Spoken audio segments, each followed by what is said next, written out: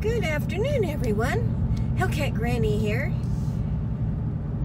It's an amazing day again. It's 50 degrees outside. It's really not bad, except the wind is a little chilly. Looks like the dirt is getting ready to blow again. Maybe some dirt off in the distance is going to be blowing in. We had that yesterday. Yesterday was an amazing day here in Lubbock. We started out slightly cloudy. Then it cleared off and we had several hours of just a beautiful sunshine, warm day.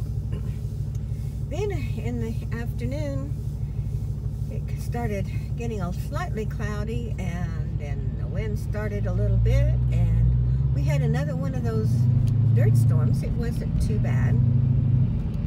Of course, I stayed inside, so I guess I can say it wasn't too bad. Then we got a little bit of rain just to make it turn that into some muddy drops and stuff on everything around us.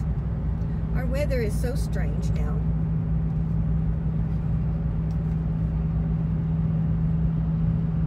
Of course, the wind blows quite a bit here in Lubbock. I think there's going to be some strong weather systems moving through all week, is what I understand. I don't really watch the news anymore. I don't like the negativity, and I prefer just give me the facts and I can figure out what my beliefs are, what they said, and what it means. I don't need all these commentators telling me what their opinion is and what their propaganda. At any rate, that's propaganda in my mind. So I just don't watch it. Though, I guess where I am headed, I am going to visit this thirsty girl's favorite place to be in all this world. We're down to 3/4 of a tank.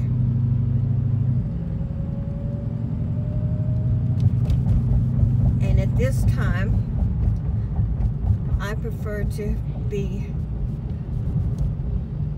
closer to a full tank than to empty. And actually, I prefer at 3/4 of a tank to go fill up. One time in my younger days, oh, it was too much trouble to go to the gas station. You only did that when it was empty, right on empty, and I thought I had it timed to where I was within a gallon or so of what the tank would hold. Well, there were 1 or 2 times when I miscalculated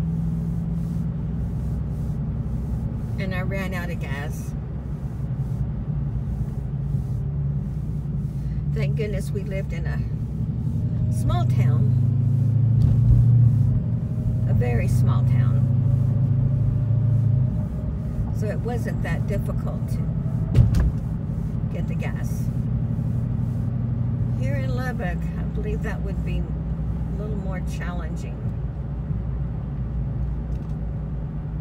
You certainly would not want to run out of gas on the loop or on some of these major streets or an access road, actually just about anywhere. And earlier today, while I was on my way to meet with some friends, I was driving along in the far left-hand lane, which is, what, 3 lanes over. It's the 3rd lane. And suddenly this dog darted out from in front of a car in the far lane. And I slammed on my brakes. Of course, it went right in the center of my car. I do not know for sure if I actually hit him. I think it kind of bumped him. The little dog jumped up and went running off and was not limping or anything.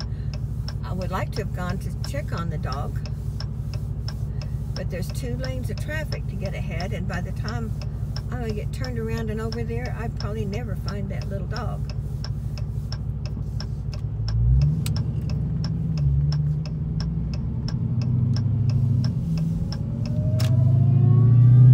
It's so sad when that happens. These dogs get out, and dangerous in the kind of traffic we have here. I'm so glad I wasn't rear-ended, because I mean, I hit the brakes hard. And these Hellcats have these Brembo brakes, and they stop fast. You can do a hard fast. It threw everything on the floorboard.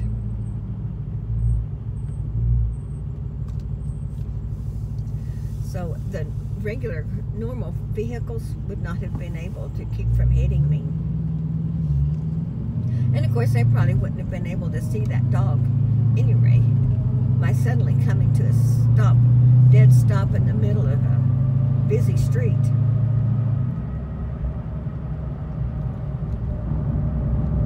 Let's see, so it would be a 7-lane street. Is not very good.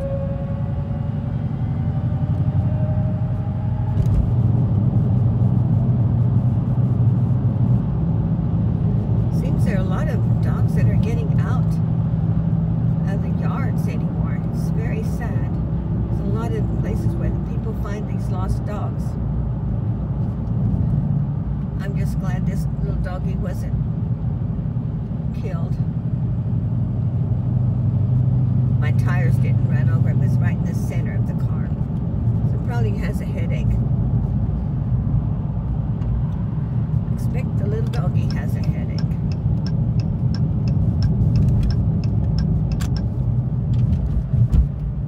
I feel really, really bad about that.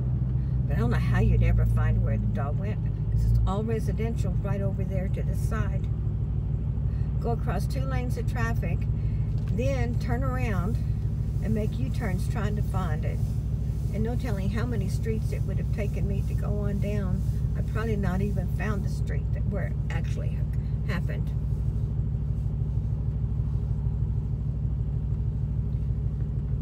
So, that's my story. I feel so bad about that because I love animals.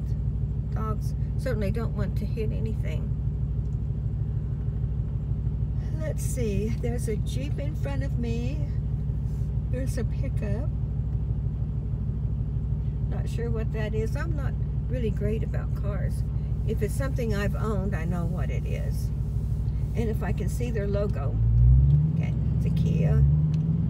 There's a Chevy there.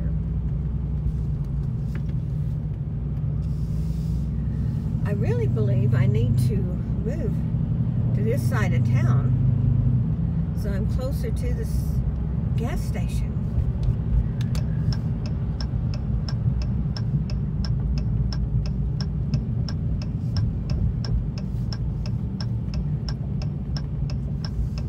Because I seem to need to visit here very frequently.